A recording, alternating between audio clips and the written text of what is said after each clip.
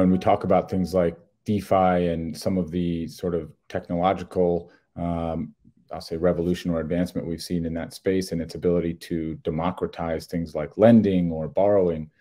It's really interesting, and it maybe speaks to, this is a good transition to what we're about to talk about, but sort of the disruptive nature of some of these assets that are being created, like Bitcoin and Ethereum and these other altcoin platforms.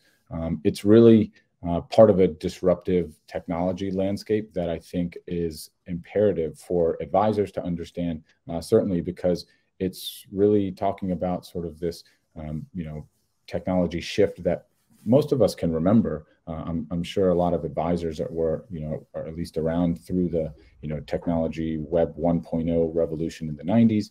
So it's something that's very relatable when we talk about sort of this shift in what we've seen in the past, sort of the old order, things like old cell phones or borders, and then you see things like Amazon come along, and what looked like, oh wow, they're going to sell books online, turned into the reality is they turned into the everything store that delivers things directly to your door, and nobody really could have anticipated how transformative that that technology was going to be. Apple, the same thing. They were a computer company, but when they put a phone in your pocket with the internet everywhere, it spawned all of these new technologies, like how we consume media, or how we use transportation, or connect with other people, or send payments. So I think it's a really good conversation to be having in terms of, you may not understand every protocol out there and every DeFi innovation that's there, but if you can understand the transition from things like why Bitcoin is an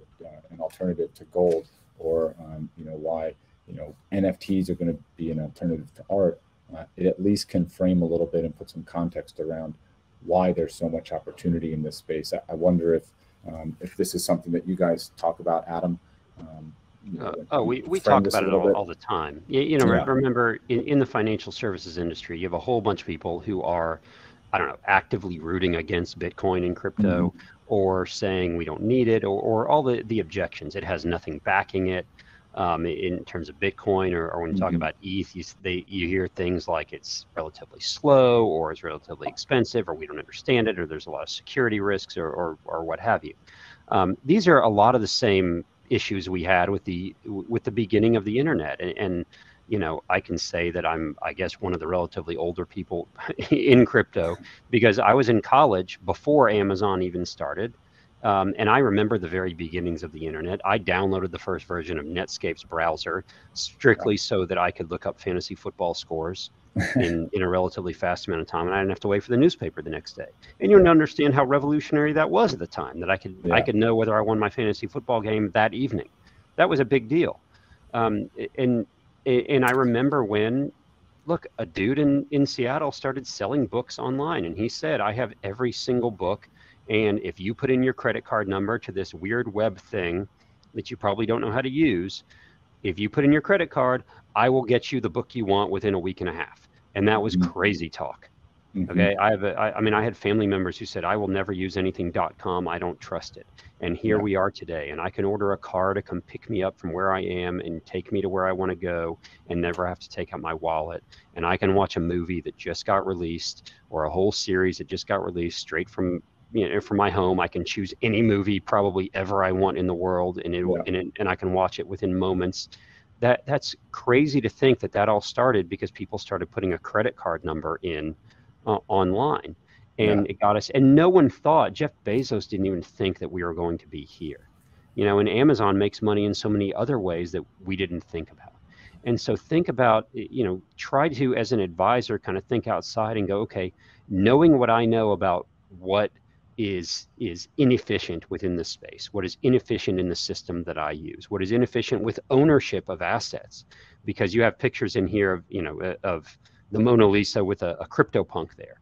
But what that gets to is the idea of ownership is going to be a big deal. The idea of custody, and how we look at what it means to own something and what it means to control something. And then as financial advisors, what an RIA or what a financial advisor is going to have to understand about how different that is going to be for investors, for their typical client, or for managing money. How different is custody going to be in the near future? what is immediate settlement going to do to the world of investing and to the world of just moving money back and forth? You mentioned payments on here.